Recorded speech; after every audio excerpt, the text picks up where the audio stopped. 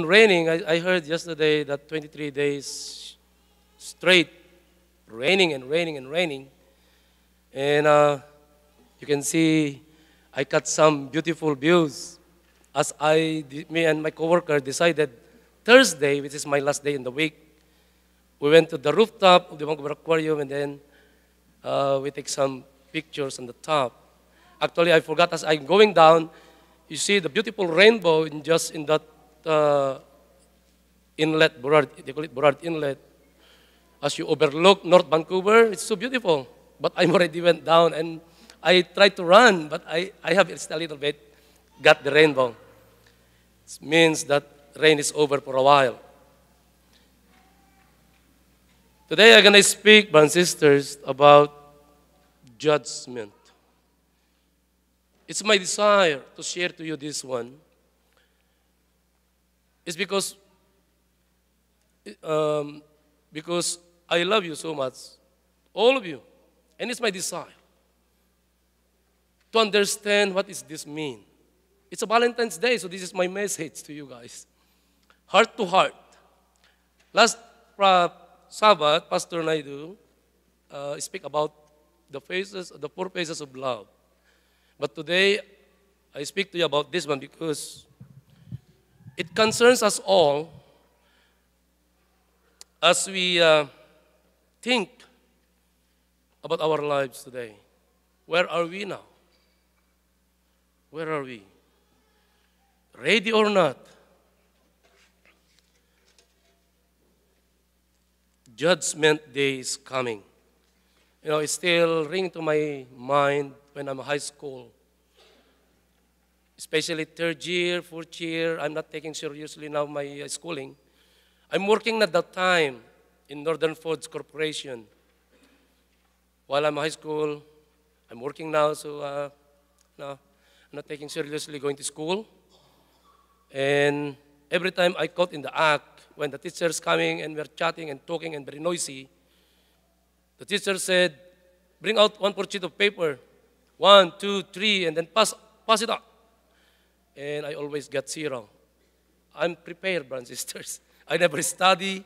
I always unprepared. I never forget those days when I'm in high school.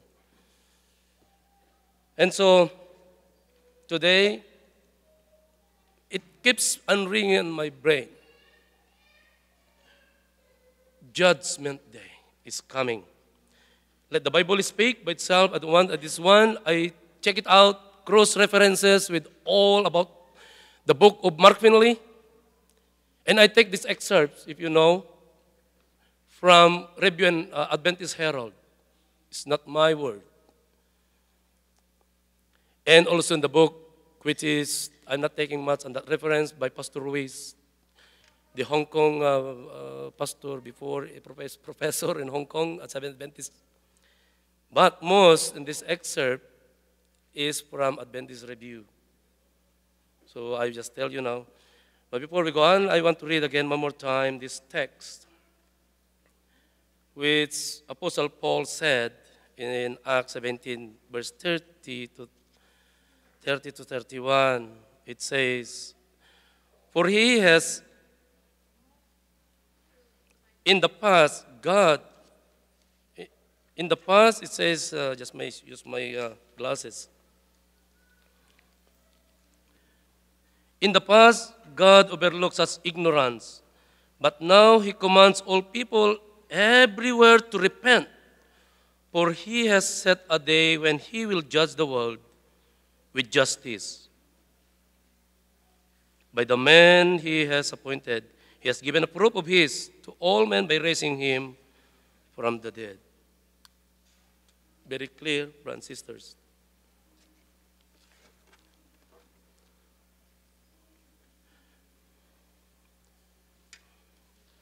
Judgment Day is coming. It's not a threat.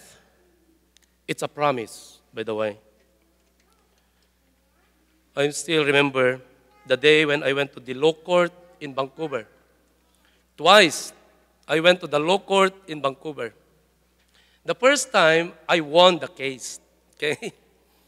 But the second time, no. As I'm inside the courtroom and observe what's going on, I thought maybe they are waiting. There's a lot of people, maybe they're waiting for their verdict. There's a lot of people sitting in the benches inside the courtroom. And finally, the court in session. As the judge entered the courtroom and sit down, we all stand, then have a seat. And finally, the judge called our names one by one. You have to go into the front of the judge. And then he asked you to raise your right hand. And then he said that you make an oath.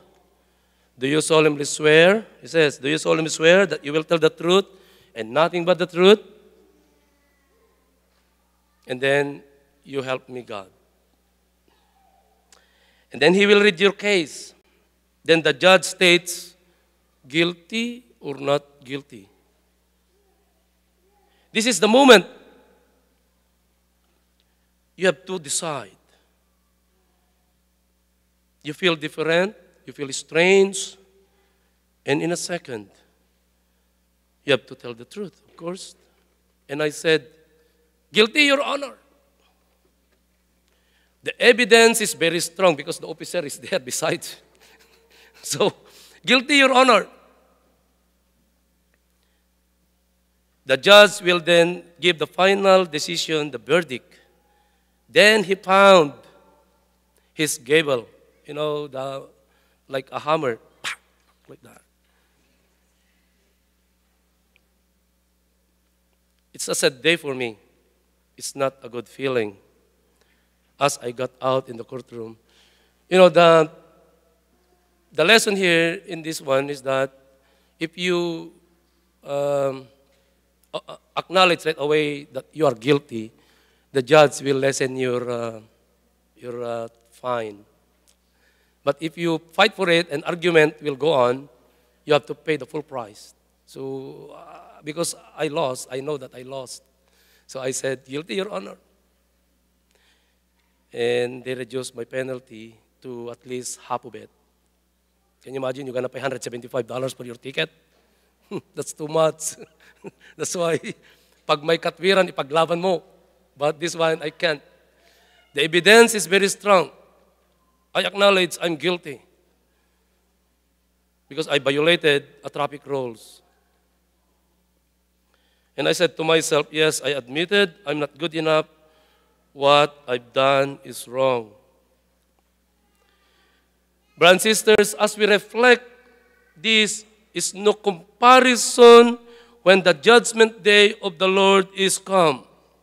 So the question for us is that when will be that day? And the other question is, what are we going to do now to prepare ourselves on the judgment day? Remember, everyone, there's no exemption. Everyone, even the dead, will rise from their grave to receive their final judgment. God will give them life. And everyone receive what is due for them. So everyone will be summoned that day. As Apostle Paul in his journey going to places, he just came from Thessalonica. Too much trouble in Thessalonica. If you read, you can follow that in Acts chapter 16. Too much trouble in Thessalonica as he preached the gospel because of those jealous Jews. As he preaching Jesus Christ is raised from the dead, and now like this, he's going on and on and on, the one that you crucified. So the Jews are very jealous, so they go and make trouble. Because Paul is very bold to preach the gospel, especially Jesus is alive. So too much trouble in Thessalonica as he preached the gospel. So in the night, Paul and Silas moved to Berea. They accepted them there. But then the Jews followed them and agitate the people. So Paul immediately left and brought to Athens. Timothy and Silas joined him later. Now in Acts chapter 16, if you follow the story, as Apostle Paul waiting there in Athens, he looked around. He observed everything. The people, the culture, the buildings, the monuments they erected. But the one caught his eyes is that too much idols around the city. So much idols. So the Apostle Paul is standing on the rocky hill opposite to Acropolis in Athens. Among the crowd gathered to hear what he says are philosophers and passers-by, eager to catch any new intriguing information. Paul began to talk about religious practices. He observed the city and points to the one true God. Of course, because they are worshiping idols, what's for the idols that erected? Of course, these are the worshiping. And so, Paul corrected them, what they are practicing in their faith. So he points them to the one true God, the maker of heaven and earth, the source of life for all. He brings the address to a final conclusion with a warning. Judgment day is coming. Brothers and sisters, it is a message that rings throughout the Bible. God, the moral arbiter of the universe, will call men and women to account. No one can escape. No one can hide. People may try to deny it, try to block it from the consciousness, from their consciousness. But the fact remains, Judgment Day is coming. We must all appear before the judgment seat of Christ, that each one may receive what is due for him for the things he has done while in the body. It's for the things he has done while in the body, whether good or bad. 2 Corinthians chapter 5, verse 10. For with the fire and with his sword, the Lord will execute judgment upon all men, and many will be slain by the Lord. You can find that in Isaiah chapter 66, verse 16. Even Jesus, who loved so much about love of the Father, also taught that judgment day is coming. He says, but I tell you that men will have to give account on the day of judgment for every careless word they have spoken. You can find that in Matthew 12, verse 36. So even Jesus is talking about love and love about the fathers. He's talking also about judgment. Judgment day. In our society today, brothers and sisters, in this present world, injustice abound. Very often, the poor do not receive fair justice, while those people around that can afford high-priced lawyers, they can go free. We live in an age where so much violence, crimes, and injustice, evil seemingly goes unchecked. Bad things never stop. When all these things be ceased? Yes, it's true, brothers and sisters, especially in third world country, Philippines. The rich, they can go free. They can do another crime. Was they saying that the laws is good? It's only for the rich people. How about the poor? Of course, they always jail them, innocent, injustice, and so much crime. But when gonna be stop all this? When they have this fair trial to be judged them?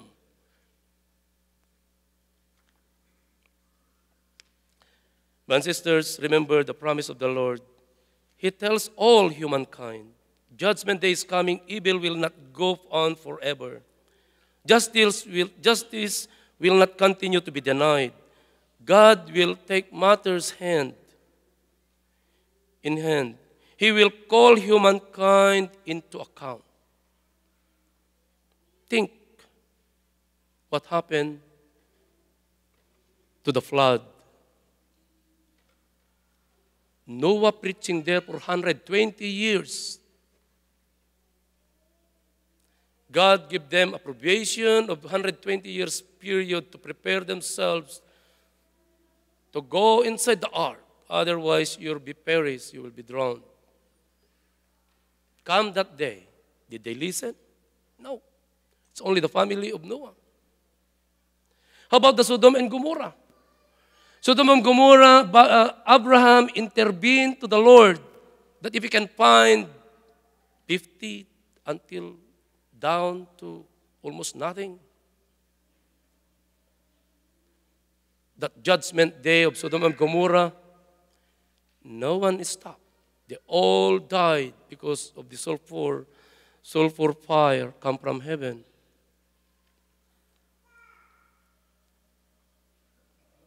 So the question is, when earthly come, the question is, when is that? When will it happen? Earthly courts, they send you a notice. Yes, brothers and sisters. They send you a notice to appear in front of the judge.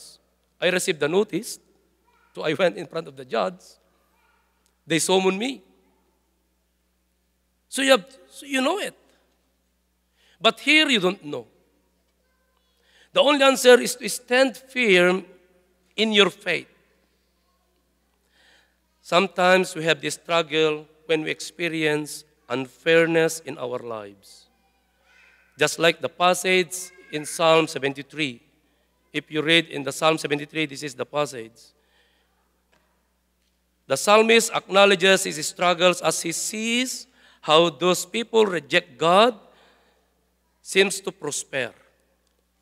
People who give no attention to God seems to enjoy life, healthy, carefree, wealthy, proud, and arrogant. Yes. I don't know. Sometimes I've been faithful for a long, long time. I'm still like this. But those people doesn't know God seems like they are so good. They don't have nothing to lose. They're okay. You can read that in Psalm 73, verse 12, verse 4 to 12. They say, how can God knows? The Most High have knowledge. In verse 11, it is a troubled question to the psalmist. For us also in verse 17, till I entered the sanctuary of God, then I understood their final destiny. Brothers and sisters, that God assures us that He was alive and well. God was still on the throne, and His own time and ways, He would call to stop the reign of sin. He would call to stop evil. God will make everything right. For us, the heavenly sanctuary where Jesus ministers as our great high priest give us the assurance this world will not go on forever.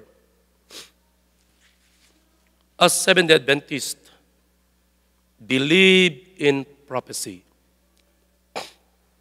The longest prophecy in the Bible is the 2,300 days. In Daniel, it says, on 2,300 days, then the sanctuary be cleansed. We believe in 1 day is equal to a year. So on 2,300 year, then the sanctuary be cleansed. And it starts from 457 BC when King Artaxerxes of Persia made a decree to rebuild the Jerusalem. To 1844 AD, make it correct because lots of people before, what is AD? They say after death. No, my sisters, if you don't know, Anno Domini, it means the year of the Lord. Okay? In the year of the Lord, 1844, in the year of the Lord, Anno Domini, AD. And that's the period, okay, of that the sanctuary be cleansed from 457 BC to 1844 AD. We believe that 1844 AD, Jesus, our high priest, undertook the last phase of ministry in heaven.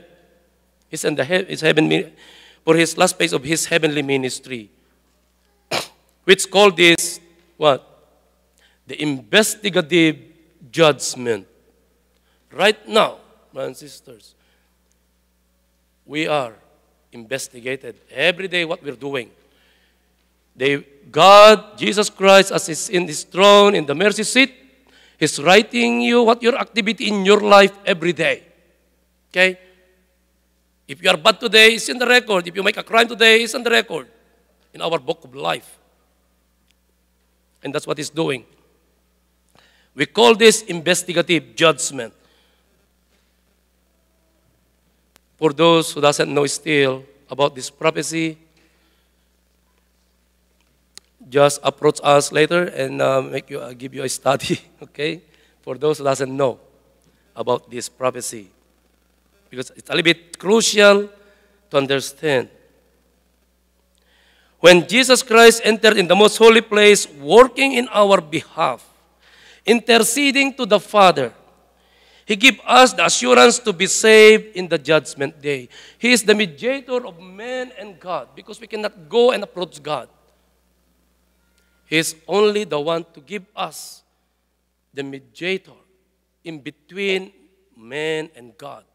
Jesus Christ is in the heavenly sanctuary interceding to the Father, and He gives us now the assurance and hope to be saved in the judgment day. And I read, it says in Revelation in chapter 14, verse 6 and 7, then I saw another angel flying in midair, and he had eternal gospel to proclaim to those who live on the earth, to every nation, tribe, language, and people. He said in a loud voice, fear God and give Him glory, because the hour of His judgment has come. Worship Him who made the heavens, the earth, and the sea, and the spring of waters. That one is ringing, and that one is proclaiming since 1844, brothers and sisters, because the judgment hour has come. Let's go back to Apostle Paul in the book of Acts, chapter 16. After explaining that the true God who made the heaven and earth, whom you worship, not those unknown God, idols, He challenged His audience. He challenged them. To those people, listen to Him. Repent, fear God, and give glory. Repent. The hour of judgment has come. This is what Apostle Paul is preaching in Athens. Can you imagine that time? Brothers and sisters, Apostle Paul spoke of God setting a day when He will judge the world with justice. We preach, share the good news, repent and ask forgiveness, turn away from your wicked ways, and back to God. Jesus Christ, our high priest, is still waiting for us patiently to surrender our life to Him. Yes, brothers and sisters. How good is God like that? He gives us so many times, so many chances to fully surrender our life to Him. And finally, Apostle Paul stated that God will judge the world by the man whom He appointed, the one whom He raised from the dead, Jesus Christ. Brothers and sisters, as a Christian, Seventh Adventist believers, this is the message that we tell to the world and centers in Jesus. It is eternal gospel, the good news. We should be the one in the forefront to tell the world. You know, I bothered sometimes when I saw other religion. And I saw in my Facebook page, once in a while I check my Facebook page, not always. And it says very bold. Those are my cousins, by the way, they put there. Darating na ang paghuhukom. In other denominations, they putting that. What about us? This should be the one that we always foremost to tell the world that Jesus is coming, so prepare for the judgment day. This should be so that we will go home, brothers and sisters. I'm so tired, really. But other comment says, because we're not doing our work. That's why we're still here. Because God is so patient to wait for us. Not everyone will be perished. Yes, also, it's a blessing. Speed up the work so that we all go home. Can you imagine? 50 years now that you are Sabbath Adventist, and later on you stumble and fall. How sad. Right. It's so hard that you invest a lot of time in come to the church and sit down in the pew. And then later on, there is a trial that you cannot overcome. You lost, brothers and sisters. In the book of record in your life, it's very clear that God is a fair, a trial, just a judge. Make sure that stand firm in your faith while there's a time.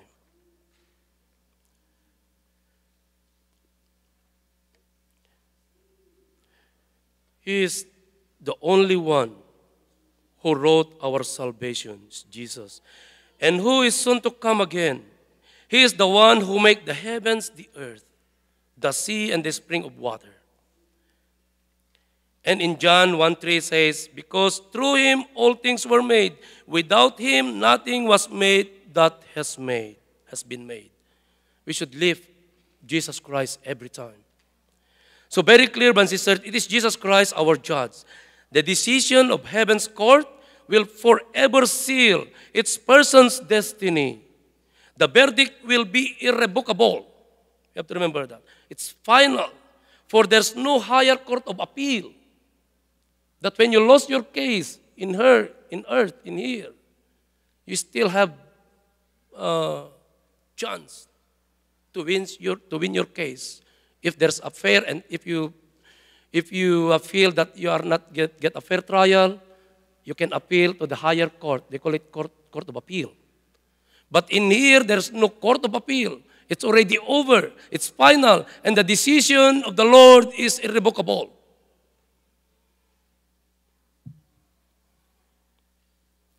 If you are bad, your sins still reign in your heart, in your life, it's too late. You will be lost. But if you are good, you ask forgiveness and totally surrender your life to Jesus. His righteousness transform you into His likeness. You will be saved in the judgment day. Brothers and sisters, when the work of the investigative judgment closed, our destiny have been decided for life or death. Our probation period is closed. The question also here is that, how about we cannot make it to the following day? And we still clinging into that sin. Investigation is done for you, and the probation is done. It is ended. But when our probation period is closed, it is ended. A short time before the appearing of the Lord in the clouds of heaven, Christ said in Revelation, he that is unjust, and I will read, he that in Revelation 22:11, he that is unjust, let him be unjust still, and he which is filthy, let him be filthy still, and he that is righteous, let him be righteous still, and he that is holy, let him be holy still. Behold, I am coming soon. My reward is with me, and I will give to everyone according to what he has done. Brothers and sisters, that time, even people, they still alive. Those people that holy, they become so holy. And those people that bad, they become so bad. We believe also on this one, but I did not include in my message. This is now, they call it sealing time. It's you already sealed, right? You are chosen now to be saved. But in that moment, not too long now, Jesus will come. In here, Jesus ended his work in the most holy place, no more mediator between you and God. That's why it's very crucial, brothers and sisters, that when you are in that situation, and when Jesus stepped down on his throne in the most holy place, as you can look also in the earthly sanctuary, when the high priest go out now in the most holy place and pray for his people, the Israelite people. Same thing with Jesus when he stepped down in the most holy place and come now as a judge. No more can intervene you, no more can interceding you for your sin to be washed, to forgive, because there's no more mediator between man and God. It's over. His job is done. His work is done as a mediator. So sorry for you. You are already sealed and you're waiting for your verdict in the final judgment. In short while, he is coming in the clouds of heaven, and his reward will be with him to give every man, women, as his work shall be. Brothers and sisters, in the judgment, the crucial issue involves our relationship with Jesus. We cannot save ourselves, no matter how hard we try. When our name comes up in the heavenly courts with an unerring record of our life laid bare, all that we have done and failed to do, the question is what we have done with God's Son. In John chapter 3, verse 17, 18, it says, "For God did not send his Son to the world to condemn the world, but to save the world through him. Whoever believes in him is not condemned, but whoever does not believe stands condemned already, because they have not believed in the name of God, one and only Son." We have to believe in him. We have faith in him. We love in him. We should love him and follow him throughout of our lives.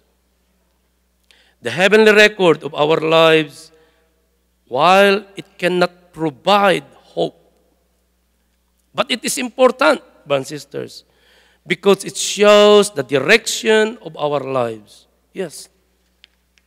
That's why it's a fair trial. You cannot get that in this earth. But you can get a fair trial in heaven.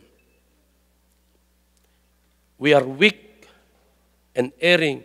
We try, but we fall and fall again. So back to the question a while ago, brothers and sisters, what are we going to do now?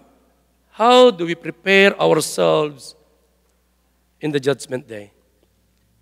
You know what?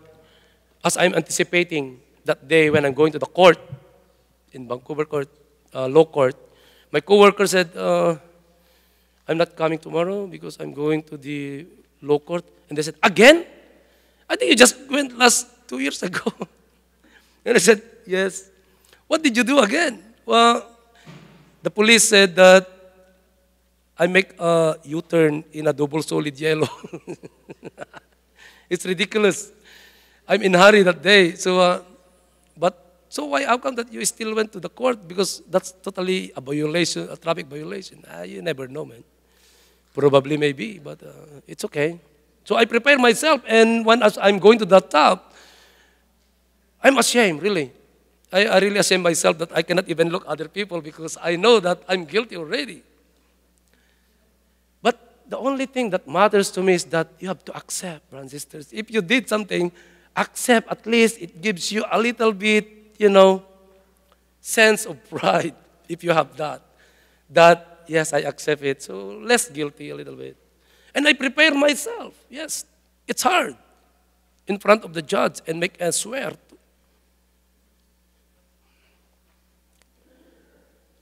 Our God, brothers and sisters, for his love and mercy, our God, he's so merciful and loving. He gives us the grace of Jesus to transform us. That's the key, brothers and sisters. Even how how red your sin is, even how bad your sin is.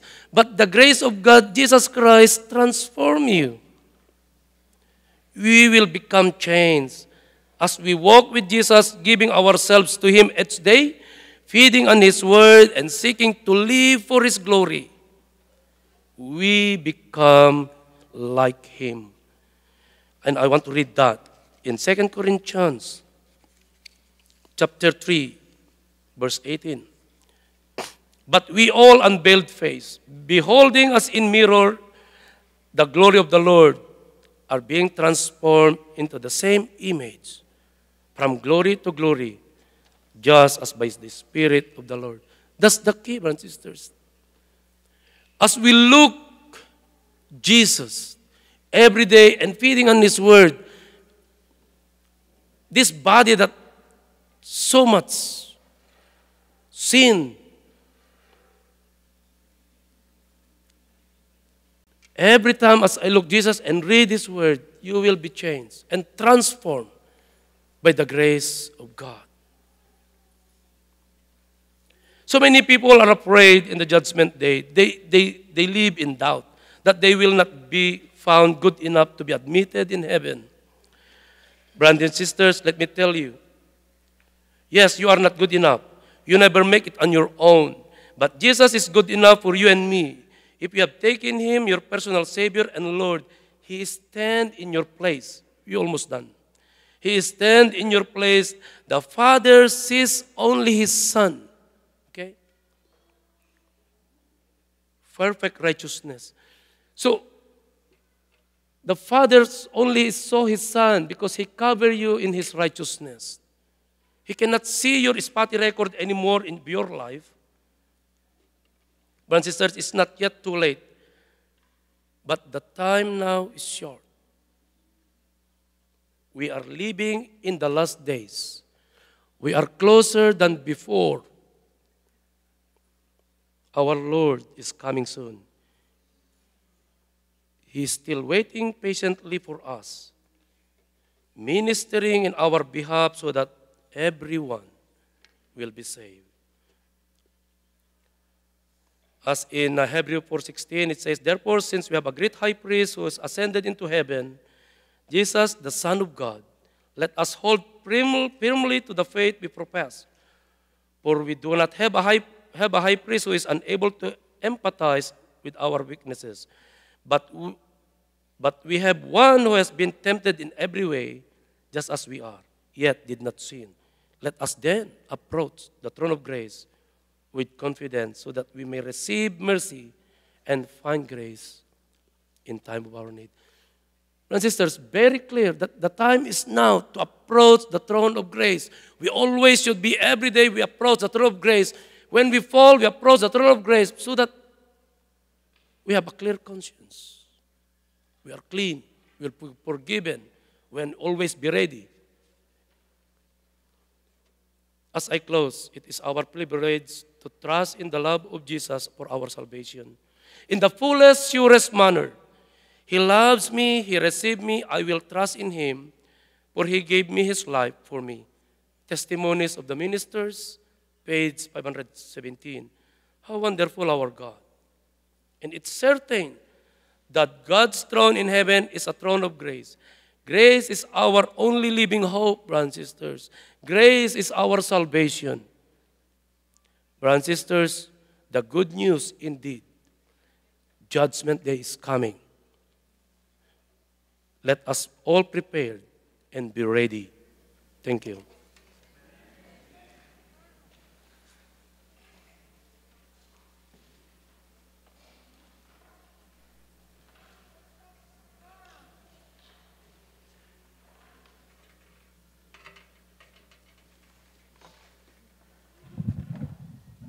Let's all stand for our closing hymn.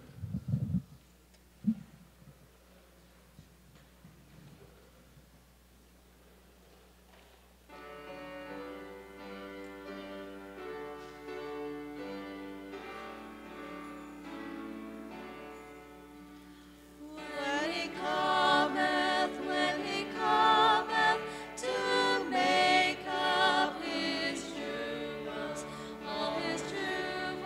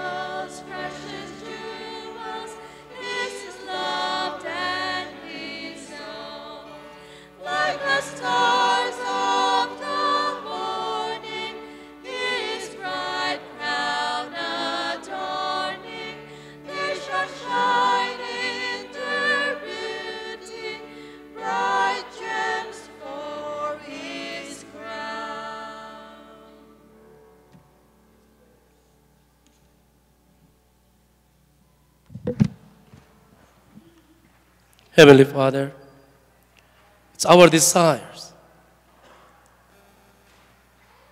to be with you forever. But, oh God, so many temptations and trials as we face in this world. And as we can see and as we live, there's a time that we fall. So many times we fall, oh God.